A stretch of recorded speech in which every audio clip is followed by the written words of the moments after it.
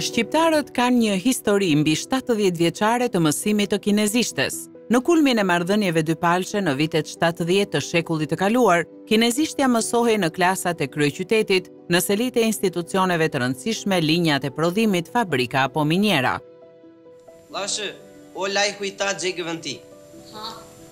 Shumë shqiptarë që punonin me specialistë ardhur nga Kina, nisën të mësonin gjuhën e vendit aziatik, të tjerë kanë kryer studimet në Kinë, ku kanë mësuar gjuhën kineze dhe janë diplomuar në degë të ndryshme në universitetet e Kinës. Tradita e mësimit të kinezishtes është ringjallur në Shqipëri nëpërmjet Institutit Konfuci me seli në Tiranë, i themeluar më 18 nëntor të vitit 2013. Në 7 vitet e fundit janë regjistruar 4280 studentë, ndërsa mbi 200 studentë kanë përfituar bursa në vlerë monetare dhe bursa studimi në Kinë, në universitetet partnere. Që nga fillimi i tij në Shqipëri, Instituti Konfuci ofron kurse të gjuhës dhe kulturës kineze, seminare, programe shkëmbimi dhe bursa në universitetet më të mira të Kinës. Ndodhemi në ambientet e Institutit Konfuci të Universitetit të Tiranës, këtu në kryeqytet, dhe do të kemi një bashkëbisedim me drejtoren e këtij instituti, zonjën Xiaoying, të cilën e falenderoj, faleminderit që pranuat ftesën për një bashkëbisedim me seksionin shqip të Radios së Jashtme të Kinës. Faleminderit, Eda. Thank you for having me here. Zonja Chang, çfarë mund na thoni për aktivitetin e Institutit Konfuci që nga themelimi i tij deri tani? Confucius Institute at the University of Tirana was established in 2013. Instituti Konfuci në Universitetin e Tiranës u themelua në nëntor të vitit 2013 në partneritet me Universitetin e Gjuhëve të Huaja të Pekinit. Tani jemi 9 vjeç. Instituti Konfuci në Universitetin e Tiranës filloi të mësoj gjuhën kineze në vitin 2015 dhe filloi testin e aftësisë në gjuhën kineze në vitin 2017.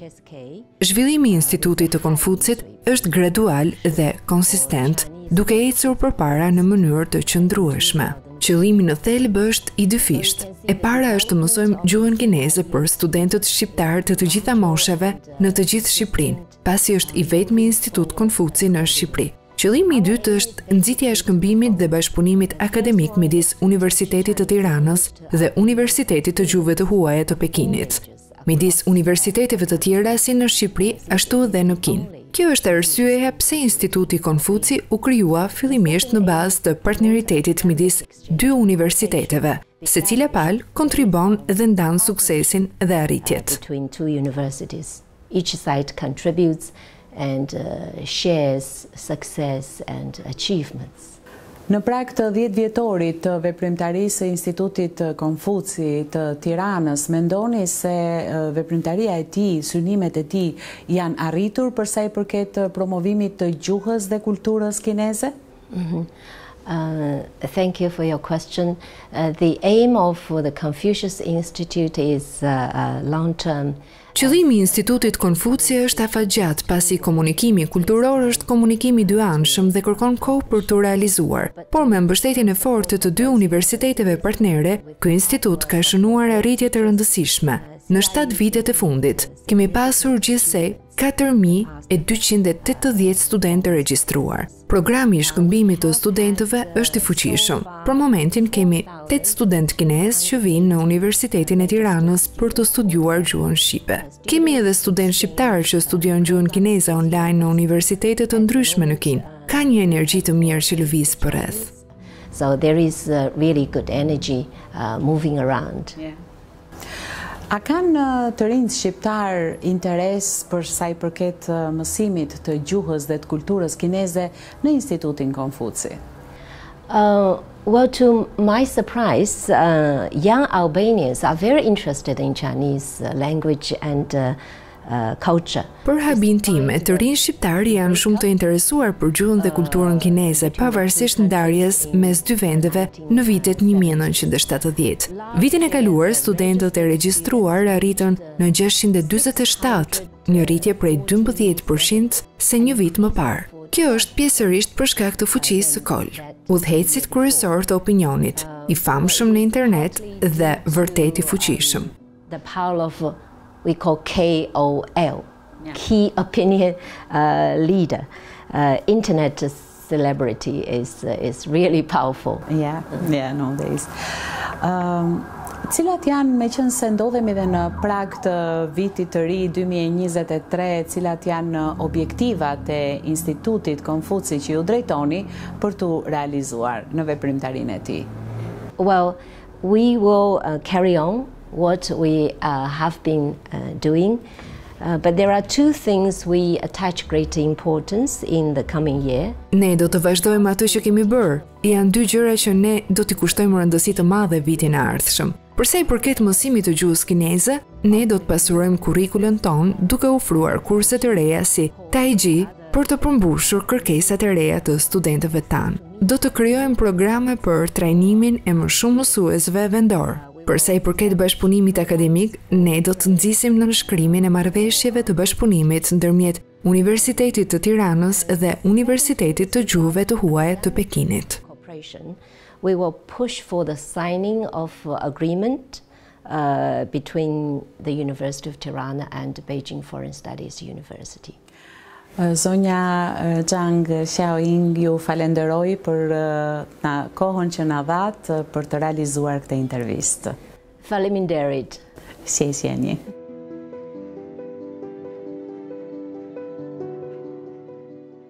Vitet e fundit në Shqipëri është vënë re një tendencë në rritje e fëmijëve dhe studentëve për mësimin e kinezishtes. Për ta kjo gjuhë është sa e bukur aq edhe sfiduese. Arsyet kryesore të mësimit të kinezishtes lidhen kryesisht me fuqinë ekonomike të Kinës dhe shikohet si mundësi punësimi për të ardhmen. Studentët e Fakultetit të Gjuhëve të Huaja dhe Fakultetit të Ekonomisë janë kategoria më e interesuar për të mësuar gjuhën kineze, pasi ata e kanë pjesë të kurrikulave mësimore.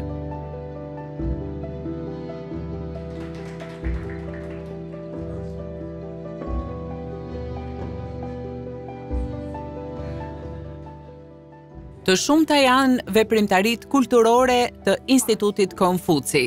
Më e reja dhe më interesantja prej tyre është edhe klubi I librit.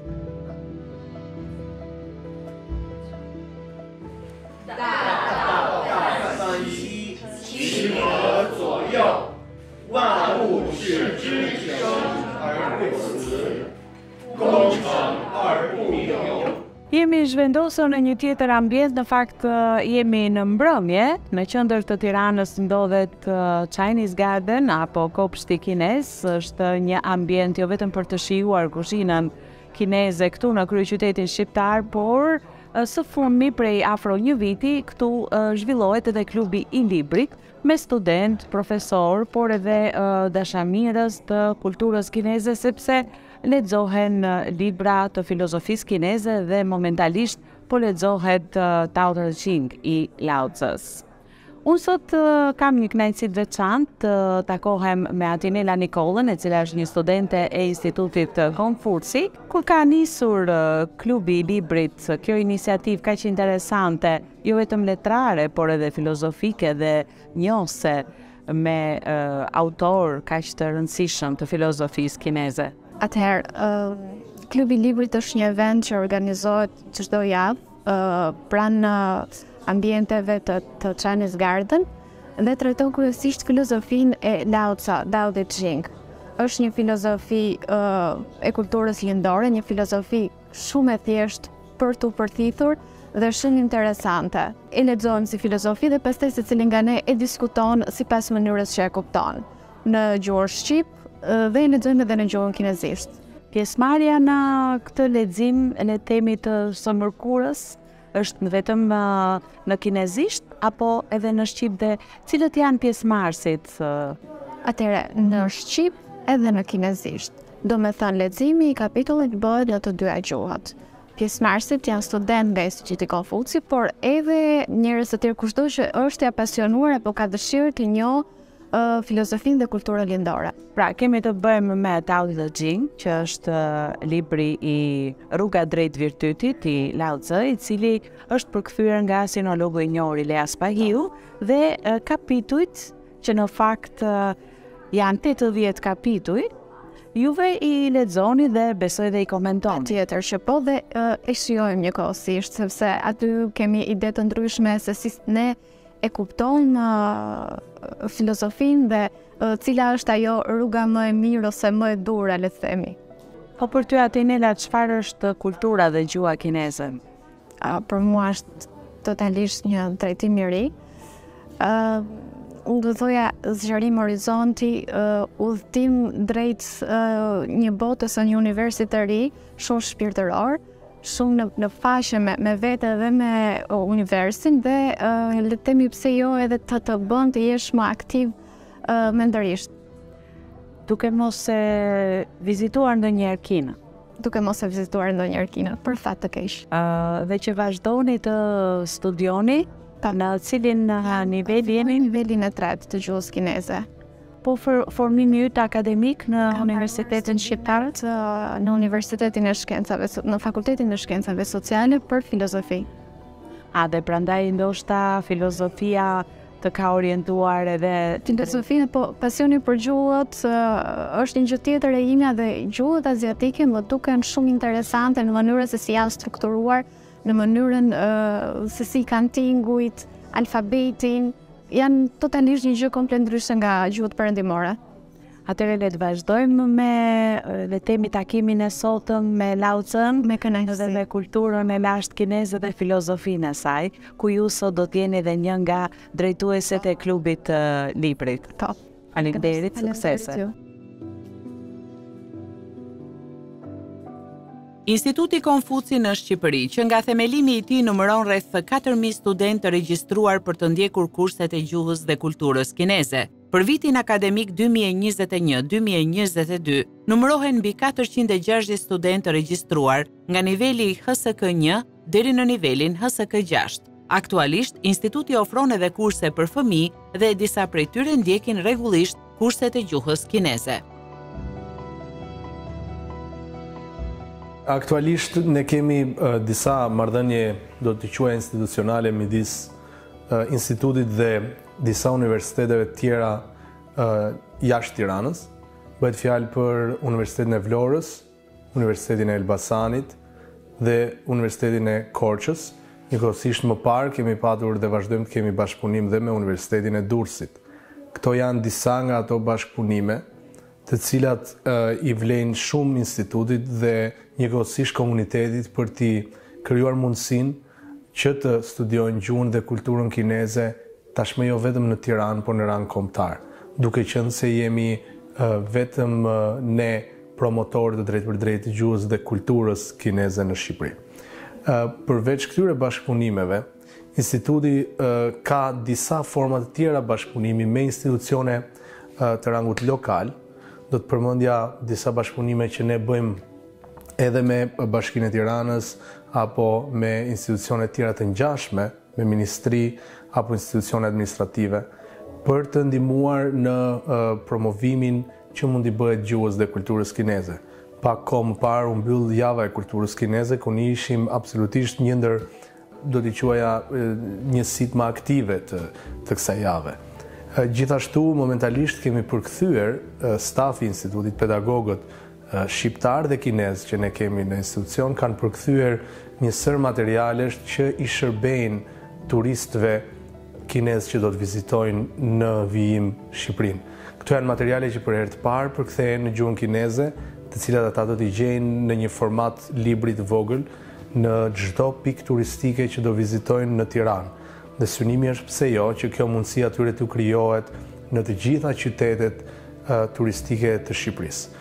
Ky është një hap që unë e gjykoj goxha të madh përpara, jo më kohë dhe përmenda faktin që për herë të parë pas shumë vitesh nuk është më e nevojshme që këta turistë të shohin në gjuhë të huaj informacion mbi pikat që po vizitojnë, por pikërisht në gjuhën e tyre, e cila është një ndër gjuhët më të rëndësishme dhe dal nga dal sigurisht po fiton atë terren që meriton të fitojë në rang kombëtar si një gjuhë njëkohësisht edhe zyrtare e Kombeve të Bashkuara.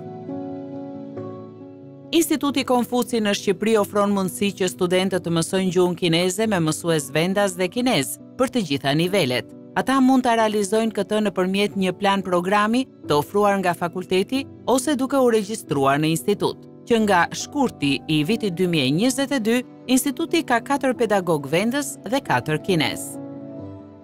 Në hyrje të Institutit Konfuci të Tiranës jam me 2 mësuese të reja, ato janë Lu dhe Jafan, kanë ardhur nga eksperienca e tyre si mësuese të gjuhës kineze për të dhënë mësime edhe në Institutin Konfuci. Faleminderit për intervistën. Lu, si është eksperienca juaj kur keni ardhur në Shqipëri? I'm a Chinese teacher, come from China. Unë jam mësuese e kinezishtes në Institutin Konfuci për një viti. Më pëlqen të jetoj dhe të jap mësim këtu.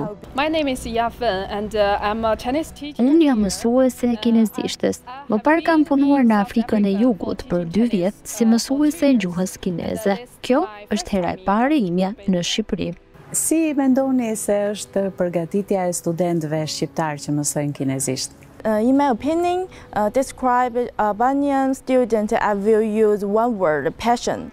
Studentët shqiptar do t'i përshkruaja me një fjalë, dëshirë. Ata kanë shumë interes për kulturën dhe gjuhën kineze, të cilën e njohin mirë. Understand Chinese very well, so I like them. My students, I think they are very smart. Studentët e mi janë shumë të zgjuar.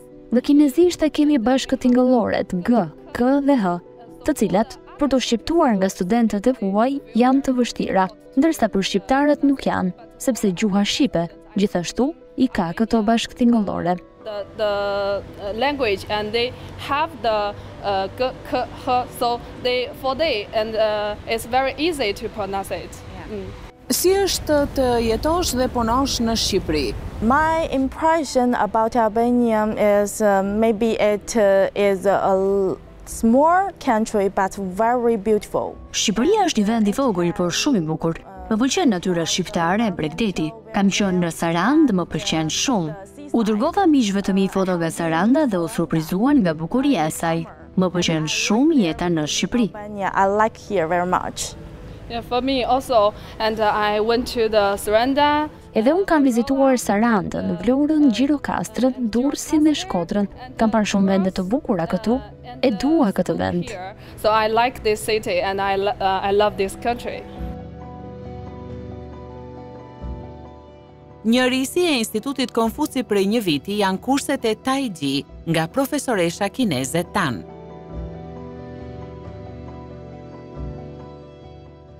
Të dashur miq, jemi përsëri në këtë tryezë të rumbullakët për një bashkëbisedim të një natyre krejt tjetër.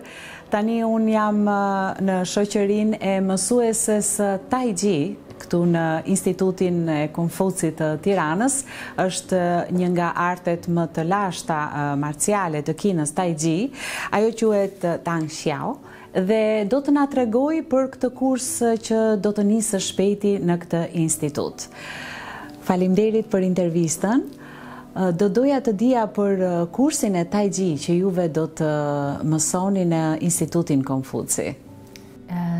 Thank you very much.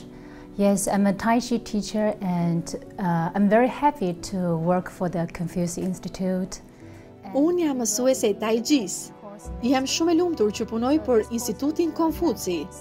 Javën e ardhshme nisin kurset e Tai Chis, të cilat do të zgjasin 6 javë.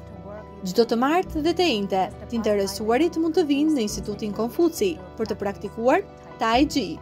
Çdo seancë do të jetë 2 orëshe, nga ora 17:30 deri në orën 19:30. 6:30 to 7:30.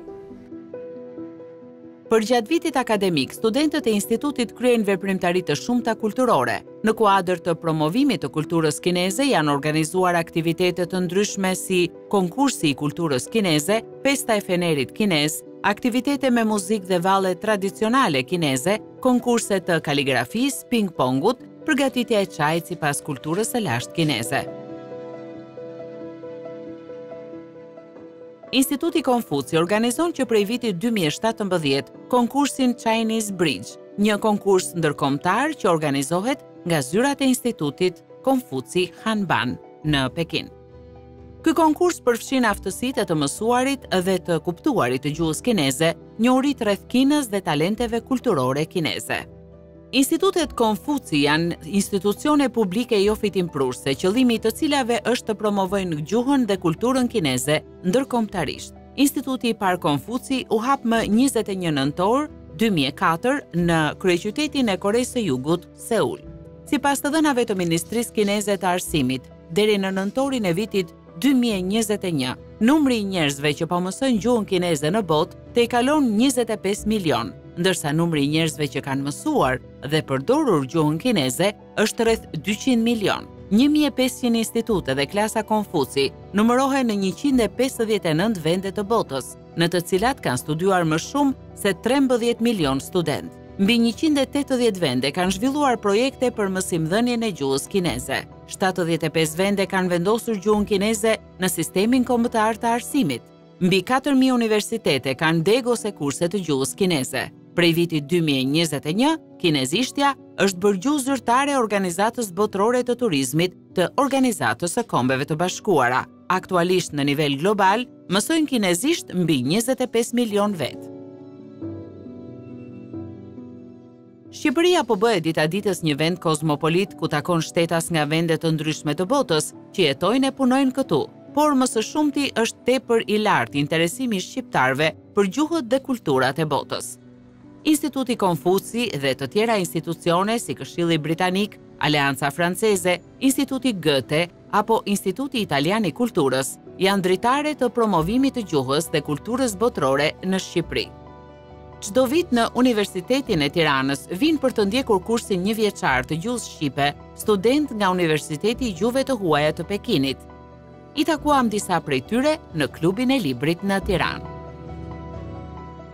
Përshëndetje, jam Arda nga Kina. Unë jam Jin Ziyu në kineze. Jam antare e grupit të librit të Institutit Konfuci. Kam mësuar gjuhën shqipe për 2 vjet në Universitetin e Gjuhëve të Huaja të Pekinit, në Pekin.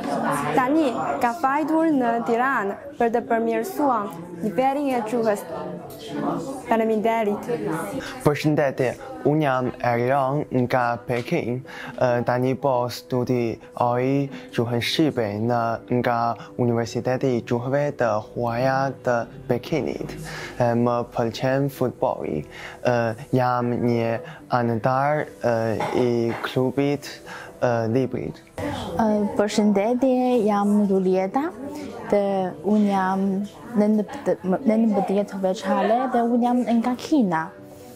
Kam mësuar gjuhën shqipe për 2 vite në Universitetin e Gjuhëve të Huaja të Pekinit.